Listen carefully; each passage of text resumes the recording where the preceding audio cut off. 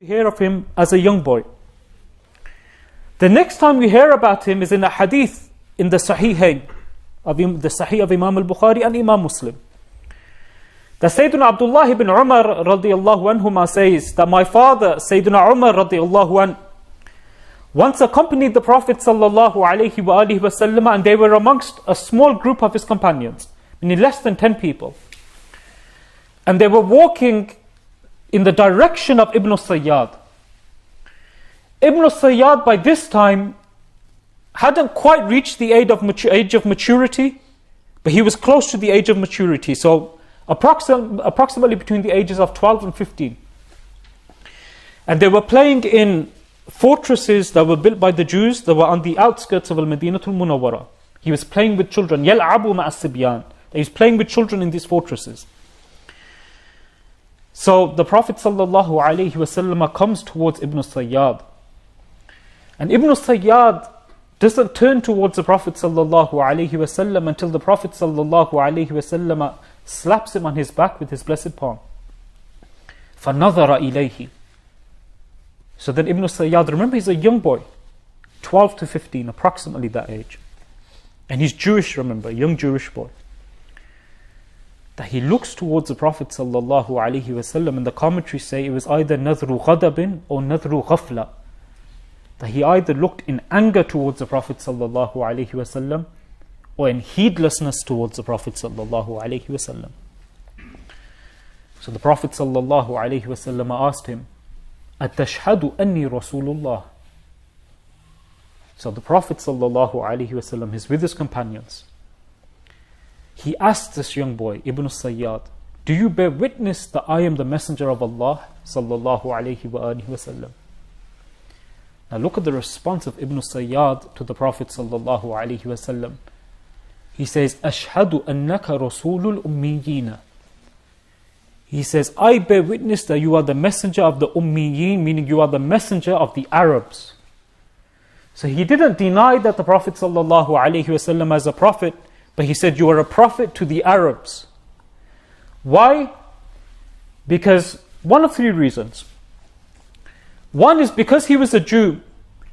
The Jews didn't deny that the Prophet ﷺ was a prophet from the Anbiya of Allah. They believed he was a prophet, except they believed that he was sent only to the Arabs and not to the Banu Israel or anyone else in the world. That he was sent only to the Arabs. So one possibility is that being a Jew, and being from a Jewish household, he was just articulating his creed.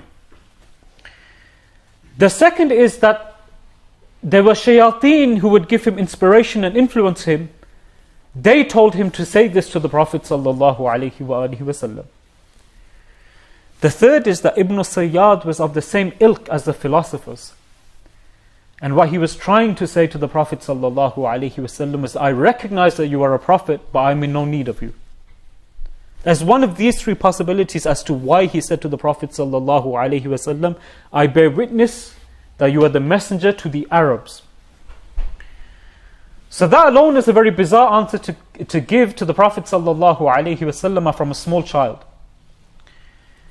But then he says to the Prophet ﷺ, أَتَشْهَدُ أَنِّي رَسُولُ اللَّهِ.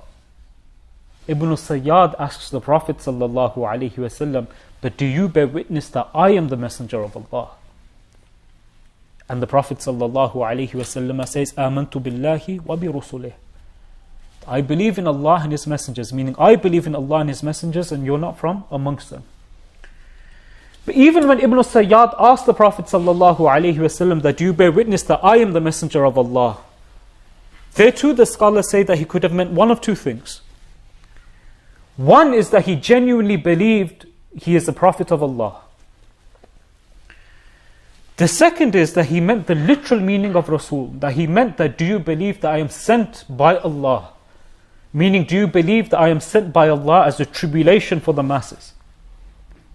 And he wanted to hear from the Prophet ﷺ whether the Prophet ﷺ that he would affirm to Ibn Sayyad that he was sent by Allah as a tribulation for the masses.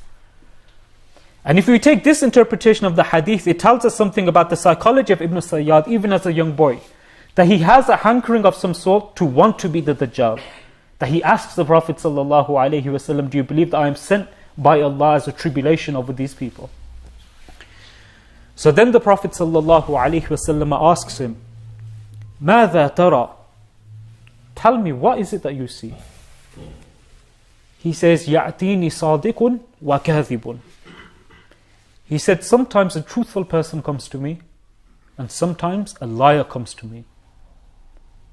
And this was the trait of the soothsayers in the time of the Arabs, that the soothsayers or the fortune tellers, the shayateen would come to them, and out of 10 things maybe tell them 2 true things and 8 lies. So Ibn Sayyad at that young age had shayateen who would come to him and give him certain pieces of information. And so the Prophet ﷺ asks him, or rather before that says to him, خُلِّتَ عَلَيْكَ الْأَمْرِ, meaning things are confused for you. Meaning what you're seeing is not the truth. Things are confused for you, convoluted for you. Then the Prophet ﷺ says to him, إِنِّي خَبَّأْتُ لَكَ خَبِيئًا, I've hidden something from you, tell me what it is.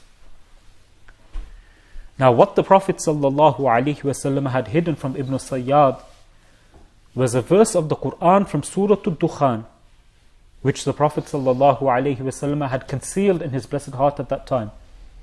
يَوْمَ تَأْتِ السَّمَاءُ بِدُخَانٍ مُبِينٍ, where Allah subhanahu wa ta'ala says, the day when Allah subhanahu wa ta'ala, or rather the day when the skies will bring forth a manifest dukhan, smoke. So the Prophet ﷺ concealed this in his blessed heart and asked Ibn Sayyad, I've hidden something from you, tell me what it is. And all Ibn Sayyad is able to respond with is by saying, Dukh.